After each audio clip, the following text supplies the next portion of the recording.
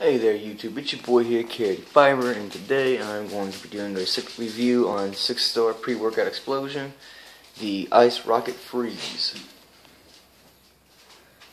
There you go, and as you know, I never receive any energy off of these pre-workout supplements, and the only reason is because I am so tolerant to caffeine, because I consume at least 1,000, 1,500 milligrams of caffeine a day. So pre-workout is not going to give me the energy like it might give other people. So I can't speak on the behalf of the energy coming from pre-workouts. But what I can say is the beta-alanine and the aggressiveness that you feel in the gym when you're on pre-workout. Now Sixstar is not as an aggressive as a pre-workout as like Bucked Up. So I'm going to say that first.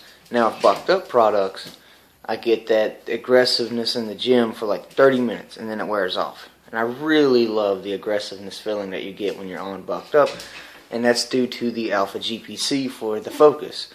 Unfortunately, Sixstar products does not have alpha GPC, and it does not give me any focus at all at the gym. Now, I felt a little bit of focus the first time I took like 3 scoops of the Sixstar pre-workout fruit punch.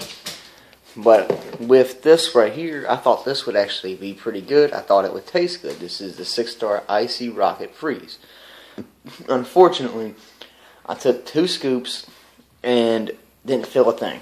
I felt like one tingle from the beta-alanine. That was it. And the taste, the first taste is alright. The aftertaste tastes like you just swallowed a bunch of toothpaste. So I'm actually going to give this a negative review. Don't waste your money on it. It might be good for you if you're not so tolerant to caffeine as I am. You might actually get some energy off of it. But other than that, that's about it. I felt nothing off of this. I didn't feel the beta-alanine. I felt, like I said, like one tingle. And I just wasted $15 on this. Straight garbage. Maybe I need to take another scoop. So I'll let you know. I'm going to take 3 scoops before I go to the gym today. And I'll let you know how I feel. I don't recommend you taking more than 2 scoops, and recommended serving is 2 scoops. But for somebody like me who is so tolerant to caffeine and beta-alanine, I'm going to have to take 3 scoops. Now, good news is on the Sixstar Fruit Punch, I did feel the beta-alanine. Down, Jerry. Sorry about that, my dog. But I did feel the beta-alanine in the Sixstar Fruit Punch. I do recommend this for, like, if you're a beginner. Definitely try Sixstar products before you try anything else, because Sixstar products are beginner friendly, especially with the pre's. If you don't drink energy drinks like day in and day out like I do, you will feel the caffeine probably. But like I said, I'm very tolerant to caffeine. I have a high tolerance for it, where I drink it and I've been drinking it for years. But Sixstar is a great product to start out with first for pre-workouts. But do not try this one. It's up to you. Each to their own. But I would not recommend it. $15, garbage. I'm going to take it just to say I finished it. That's it. But I do recommend Sixstar Fruit Punch pre-workout. And it's got the same amount, though.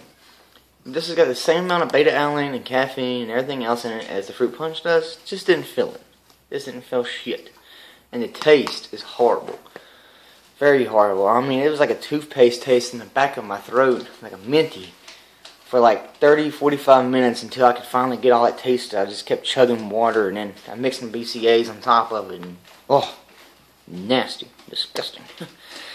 But yeah, if you like this video and you want more honest videos like this, leave a comment in the comment section below. Don't forget to like, share, and subscribe. And that's it for right now.